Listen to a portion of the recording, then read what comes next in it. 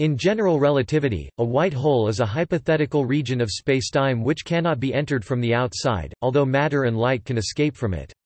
In this sense, it is the reverse of a black hole, which can only be entered from the outside and from which matter and light cannot escape. White holes appear in the theory of eternal black holes. In addition to a black hole region in the future, such a solution of the Einstein field equations has a white hole region in its past.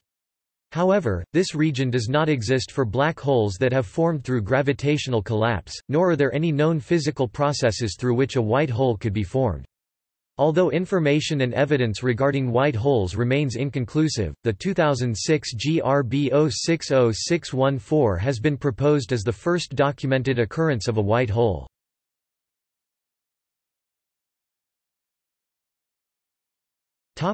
Overview. Like black holes, white holes have properties like mass, charge, and angular momentum. They attract matter like any other mass, but objects falling towards a white hole would never actually reach the white hole's event horizon, though in the case of the maximally extended Schwarzschild solution, discussed below, the white hole event horizon in the past becomes a black hole event horizon in the future, so any object falling towards it will eventually reach the black hole horizon. Imagine a gravitational field, without a surface. Acceleration due to gravity is the greatest on the surface of any body. But since black holes lack a surface, acceleration due to gravity increases exponentially, but never reaches a final value as there is no considered surface in a singularity. In quantum mechanics, the black hole emits Hawking radiation and so can come to thermal equilibrium with a gas of radiation, not compulsory. Because a thermal equilibrium state is time reversal invariant, Stephen Hawking argued that the time reverse of a black hole in thermal equilibrium is again a black hole in thermal equilibrium. This may imply that black holes and white holes are the same object. The Hawking radiation from an ordinary black hole is then identified with the white hole emission. Hawking's semi-classical argument is reproduced in a quantum mechanical ADS-CFT treatment, where a black hole in anti-de Sitter space is described by a thermal gas in a gauge theory, whose time reversal is the same as itself.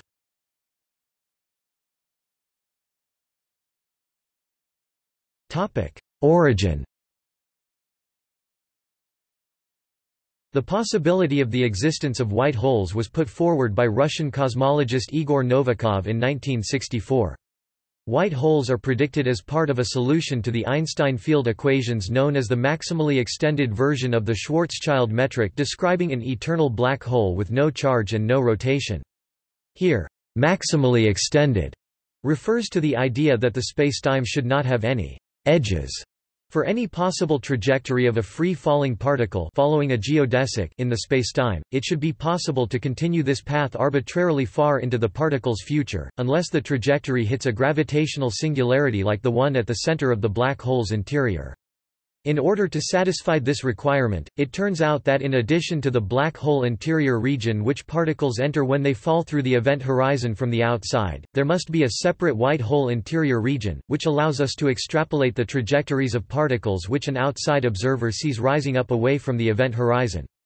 For an observer outside using Schwarzschild coordinates, infalling particles take an infinite time to reach the black hole horizon infinitely far in the future, while outgoing particles which pass the observer have been traveling outward for an infinite time since crossing the white hole horizon infinitely far in the past. However, the particles or other objects experience only a finite proper time between crossing the horizon and passing the outside observer. There is little evidence of white holes, though. The black hole, white hole appears eternal from the perspective of an outside observer, in the sense that particles traveling outward from the white hole interior region can pass the observer at any time, and particles traveling inward which will eventually reach the black hole interior region can also pass the observer at any time. Just as there are two separate interior regions of the maximally extended spacetime, there are also two separate exterior regions, sometimes called two different universes, with the second universe allowing us to extrapolate some possible particle trajectories in the two interior regions.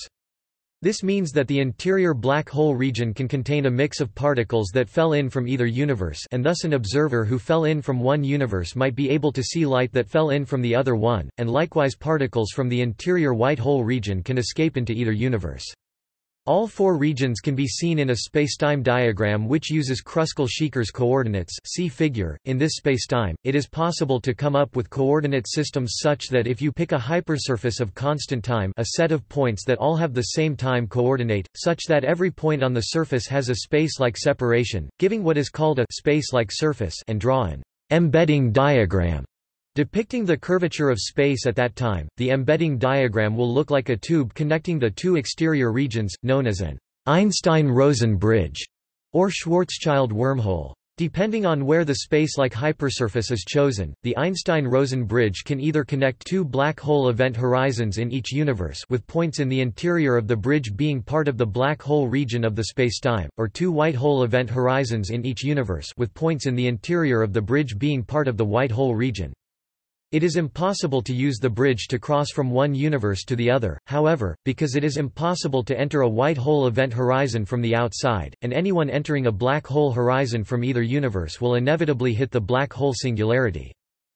Note that the maximally extended Schwarzschild metric describes an idealized black hole, white hole that exists eternally from the perspective of external observers. A more realistic black hole that forms at some particular time from a collapsing star would require a different metric. When the infalling stellar matter is added to a diagram of a black hole's history, it removes the part of the diagram corresponding to the white hole interior region.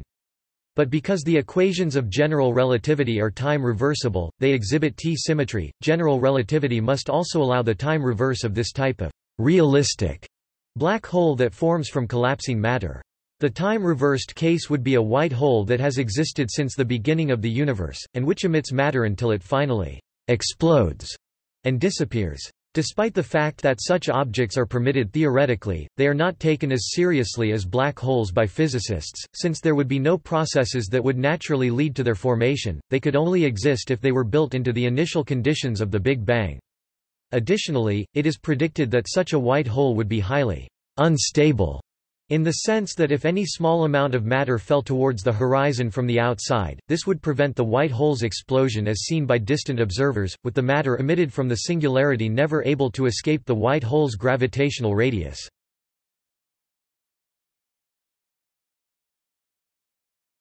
Topic: 1980s present Big Bang as supermassive white hole. A view of black holes first proposed in the late 1980s might be interpreted as shedding some light on the nature of classical white holes. Some researchers have proposed that when a black hole forms, a Big Bang may occur at the core, which would create a new universe that expands outside of the parent universe. See also fecund universes. The Einstein-Cartan-Sayama-Kibble theory of gravity extends general relativity by removing a constraint of the symmetry of the affine connection and regarding its antisymmetric part, the torsion tensor, as a dynamical variable. Torsion naturally accounts for the quantum mechanical, intrinsic angular momentum spin of matter. According to general relativity, the gravitational collapse of a sufficiently compact mass forms a singular black hole. In the Einstein-Cartan theory, however, the minimal coupling between torsion and Dirac spinors generates a repulsive spin-spin interaction which is significant in fermionic matter at extremely high densities. Such an interaction prevents the formation of a gravitational singularity. Instead, the collapsing matter on the other side of the event horizon reaches an enormous but finite density and rebounds, forming a regular Einstein-Rosen bridge. The other side of the bridge becomes a new, growing baby universe. For observers in the baby universe, the parent universe appears as the only white hole. Accordingly, the observable universe is the Einstein-Rosen interior of a black hole existing as one of possibly many inside a larger universe. The Big Bang was a non-singular big bounce at which the observable universe had a finite, minimum scale factor. A 2012 paper argues that the Big Bang itself is a white hole. It further suggests that the emergence of a white hole, which was named a small bang, is spontaneous. All the matter is ejected at a single pulse. Thus, unlike black holes, white holes cannot be continuously observed. Rather, their effect can only be detected around the event itself. The paper even proposed identifying a new group of gamma-ray bursts with white holes. The idea of the Big Bang being produced by a supermassive white hole explosion was recently explored in the framework of a five-dimensional vacuum by Madras Aguilar, Moreno and Bellini in the paper.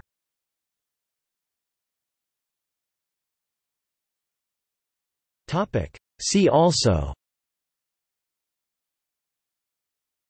Arrow of time, Big bounce, Black hole, Conformal cyclic cosmology, Dark matter, Exotic matter, Negative mass, Planck star, Quantum mechanics, Spacetime, White holes in fiction, Wormhole.